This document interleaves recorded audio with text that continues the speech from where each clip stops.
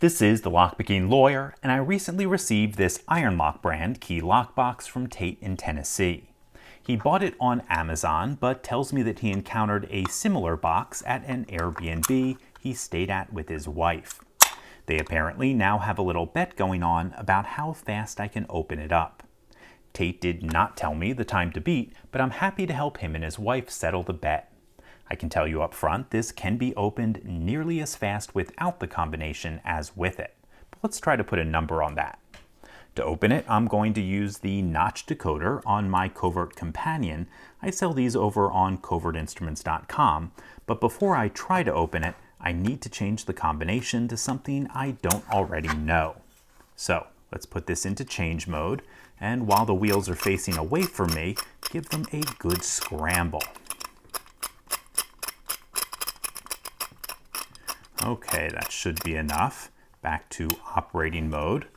Close the door and scramble those wheels one last time. Okay, I now have a box to which I do not know the combination.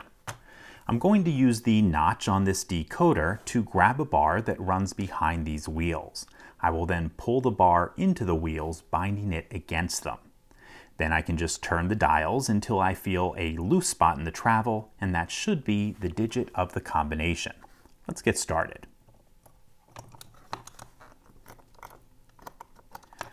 Okay, that's the first digit. Second, third, and apparently the fourth one was already on the correct digit, 6523.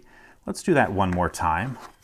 I think maybe that was artificially low because the fourth digit was already in place.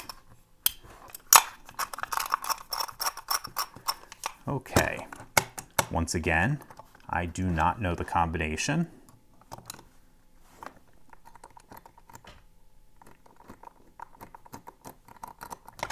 There we go, we've got the first digit, second, third, and fourth. Okay, 4203. All right, folks, obviously that didn't put up much resistance. Tate, I hope I showed you enough to settle things with your wife. To everyone else, that's all I have for you today. If you do have any questions or comments about this, please put them below. If you like this video and would like to see more like it, please subscribe. And as always, have a nice day. Thank you.